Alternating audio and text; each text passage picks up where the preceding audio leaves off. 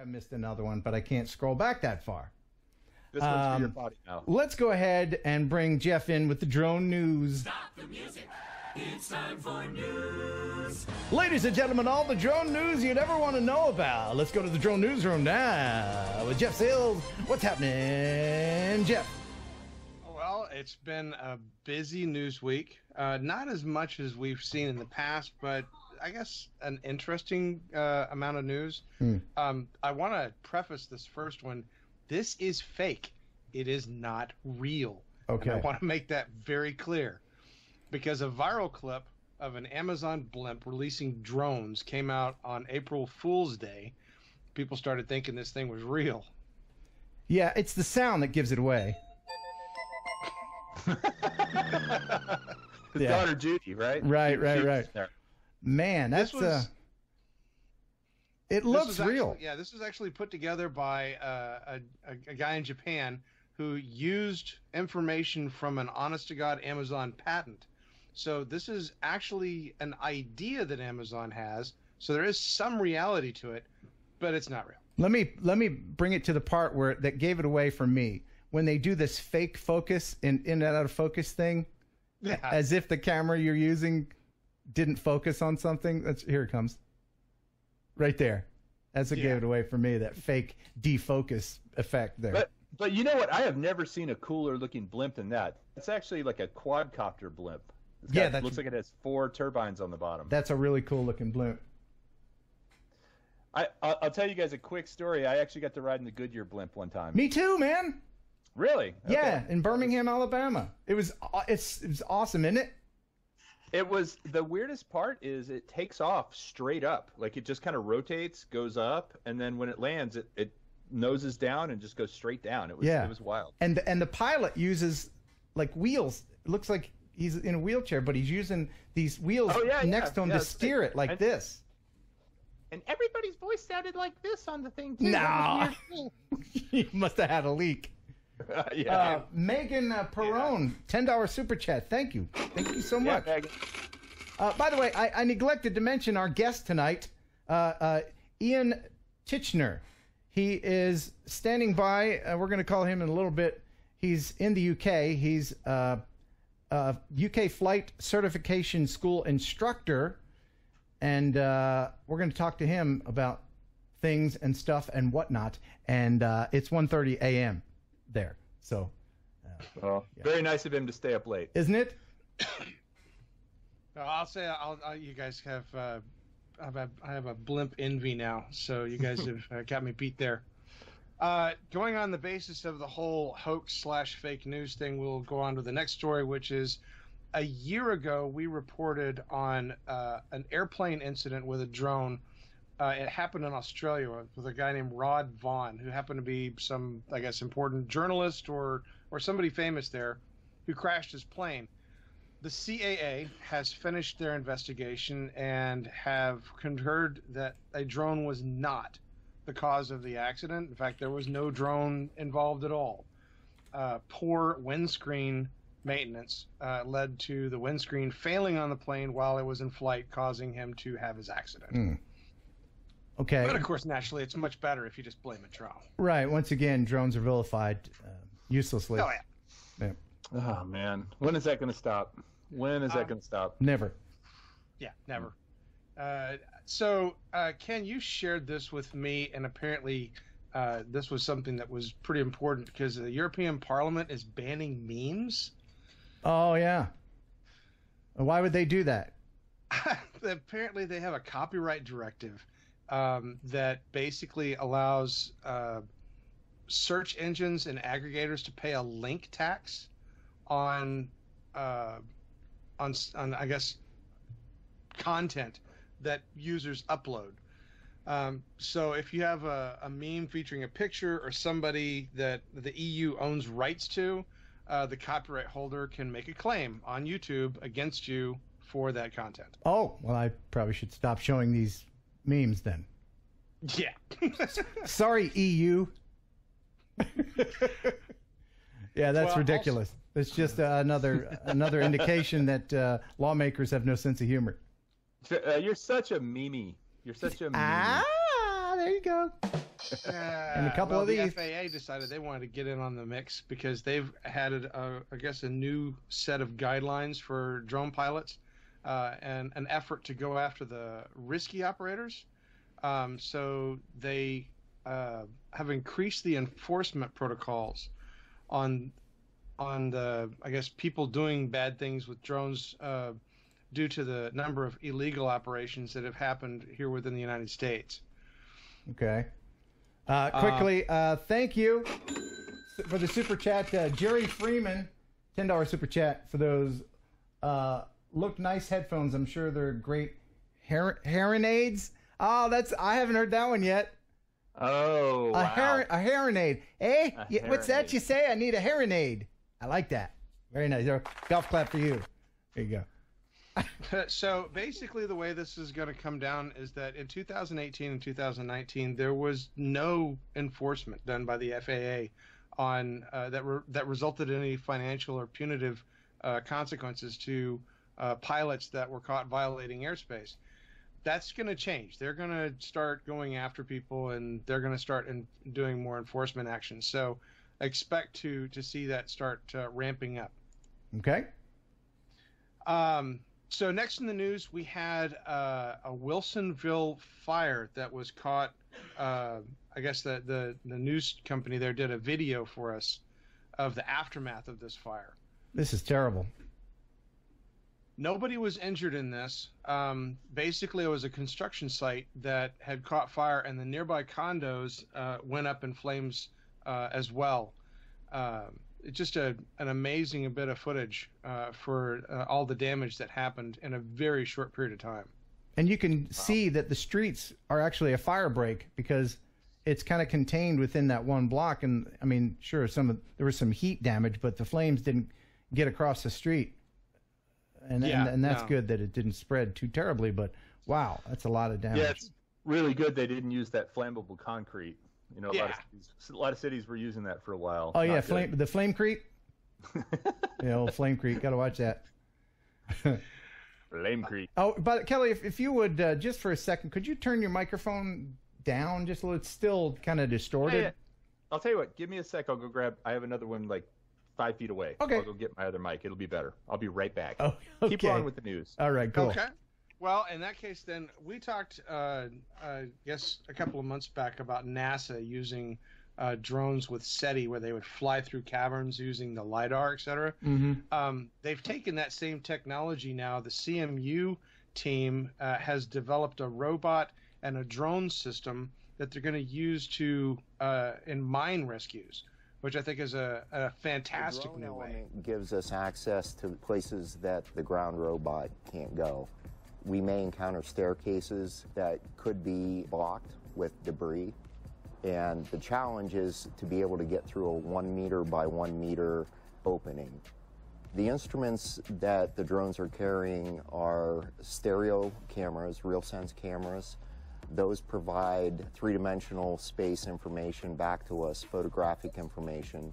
We're also carrying Velodyne LiDAR systems that can map three-dimensionally the areas that the robots are nearby, and those maps can be fed back to the base station so that the base station user gets a real-time map display and is able to send commands to the robot if it needs to either change course, to launch the drone. For the most part, we don't know what we're going to see, so we need those instruments to be able to do that, as well as to locate artifacts, humans, and other things that may help us once we're inside the mine. You see how the propellers are configured? Isn't that interesting? How and I think that makes it more agile in when you're going slowly. You wouldn't want a photography drone necessarily to have that configuration, but if you're going to try to work your way around a space inside, that gives you more vectors. Isn't that great? Yeah, it is really, really an impressive device. And yeah, the way that they've got the motors kind of cockeyed adds to the stability. Of course, they don't need it to go fast, but they need it to be accurate and be able to get good data from it. So right. Really excited to see how this transposes in the future. Yep. So in the news also, there was a funeral recently in Brooklyn for a rabbi that had passed away, and they had a huge turnout of people that came out for this particular funeral procession. And somebody decided they wanted to fly their drone over it, which, of course, we know flying over crowds is sort of a no-no. Mm-hmm. But in this case, the drone fell from the sky and actually hit a female cop in the face. In the face? Yep. That's horrible. The person was arrested and charged with assault and reckless endangerment and spent the night in jail. I have an email from someone who sent in some video of someone who is violating some rules by flying over people with an Inspire 1. We'll share that here in a little bit. Kelly, you doing all right? Mr. Noisy? Okay. Look, the cord goes right in there. He had it all set up. I mean, it was looking good and everything, and then the internet, and then my screwed up. If you're still watching by now, I imagine, what do we got, like 10 people watching? Thank you. 285. 285. How do I sound, by the way? Is that turn better? Down a little bit. Turn the mic down a little bit. All right. Let me find the gain switch. Yeah. Gain. How's that? 1, 2, 3. 1, 2, 3. Turning it down. Turning it down. Turning it down.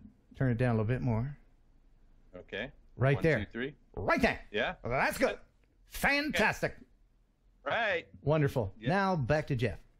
All right. So we also talked in the news recently about the AK-47 drone. Oh, man. This is crazy. They've got some new video out because they've modified the drone now to fire shotgun rounds. Oh, it's so scary.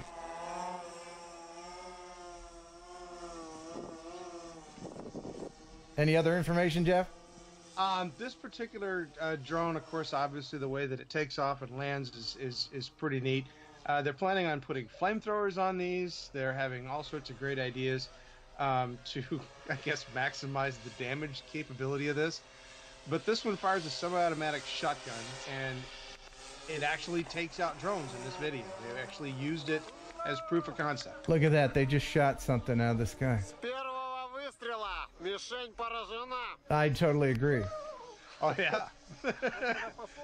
Wow. Gun aside, it's a pretty cool bit of tech. You remove the whole lethal aspect of it, and it's kind of nifty. Watch how it lands. Yeah, I love the landing.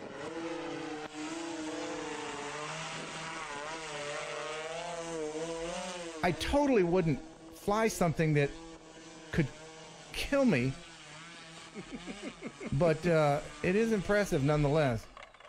Well, for those of you in the audience that's interested, it's a Vepr 12 shotgun. It's a semi-automatic version of the Vepr 12. Yes, and it's available at theywillputyouunderthejail.com. Yeah. Wow. So okay, so the last bit of news is something that's close to my heart because I'm a huge Marvel fan. I'm a big Deadpool fan. Oh, I think I know what's coming. But yeah, and of course my birthday's coming up. I just want to hint to everybody out there. DJI Tello has released the Iron Man edition of their Tello drone, and I want one so bad. Ordered mine day before yesterday. Or Did you? Whenever I got the email. Yeah. You're gonna make me jealous. Hey, you know what? Actually, Jeff, I offered to give it to Ken, and he said no. He said it's for nerds and losers. I did not. I did not say that. I did not say that. I said you would probably get more benefit from giving it away on your channel. Well, maybe I should just give it to Jeff. Because that you would might make more sense. Because you need help with your channel. Clearly, you need help with your channel by giving stuff away. You're how do you eat? I don't understand. It just doesn't make any. Here's why that thing is cool. I mean, obviously the Iron Man part is really awesome, but the coolest part about that is this is like the start of this collaboration with DJI and brands that I think could do a lot of really cool stuff. Yeah. Well, yeah, this is Marvel, Intel, and DJI all working together, and this particular version of the drone works with like 4 or 5 different applications that allow you to program it not only from your computer but also from like a portable device, etc. I mean, this is the coolest bit of tech that they've done with the Tello, and I want one. What's gonna be the difference between the regular Tello and this one? The paint job. The paint job. Okay. Software. Will that little button on top glow like on the suit? Will it glow, you think? Did you watch the little promo video on the DJI site? I watched the where promo it all kind video. of comes together. It looks illuminated, but I'm not sure. I mean, it's probably just drawn on with like a luminescent paint. It's glow in the dark. You hold it under a light for an hour, and then you go fly outside, and it glows. Now, one question I have, because I've never actually had a Tello. This says on the DJI site that it comes with quick release blades. Does all of the Tellos have quick release blades? Yeah, I think you can pull them right off. I've never had to replace mine, but I will say it's interesting. I was telling Ken this. We talked yesterday or 2 days ago. Tello is one of the most searched for terms on my site right now on YouTube. So people are very interested in it. It's a great little drone. It doesn't have GPS, but the optical recognition on it is really good. And the app, it's one of the few drones I've flown using an app that's actually worthwhile. Well, I mean, Artco has one. I know that several other YouTubers that I've talked to have them. They all say nothing but great things about them. And I've always wanted to have one, but I didn't really like those. This one, I'm absolutely in love with. I desperately want this drone. All right, I saw somebody do a super chat saying we should raise enough funds, $129. So I'm all for that. Dan Castle. It's all Ken's money, so it's up to him. Dan Castle towards Jeff's Tello. Yes, people don't realize this, but I do actually pay Jeff to do the news. Do I not? Yes, he does. I do, and it comes. You pay him in Tellos. I don't pay him Tello money, but I do pay him something to do this because Thank you very much, Kelly. I appreciate your support. Take a lot of his time, so please check out Drone Book. And what else you got going on? People should check out your channel. You're loading up a bunch of your old newscasts. Yeah, I have the newscasts from the previous episodes have been streaming slowly but surely, day by day, into the channel. They're all pre-programmed, so for the rest of this week and probably into next week, there'll be new episodes showing up at noon every day. Okay, very good. Well, thank you for being on with us, and I appreciate you, and everyone does, and you're the best. Hey, before Jeff goes, Ken, you mentioned you might make a road trip soon. Can you mention about that? Yes, sometime in May, I'll be heading to the Woodlands in Texas. And hopefully we're all going to meet up. Yeah. And will you be here on a Thursday? How cool would it be to do TNL live from somewhere? Oh, maybe. Yeah, Chris Rollins and hopefully Kelly Shores and Jeff Sills will all get together. And the reason why I'm coming down there is, one, to visit my dad and make sure I'm still in the will. And then two, is to shoot a .50 caliber gun at the police department at a drone laden with tannerite. Yeah, and film it in slow motion. So that's going to be awesome. All right, so we've got Ian standing by. I have to say goodbye to you, Jeff. Thanks for stopping by. Now get out. All right. Jeff is awesome. He's the best.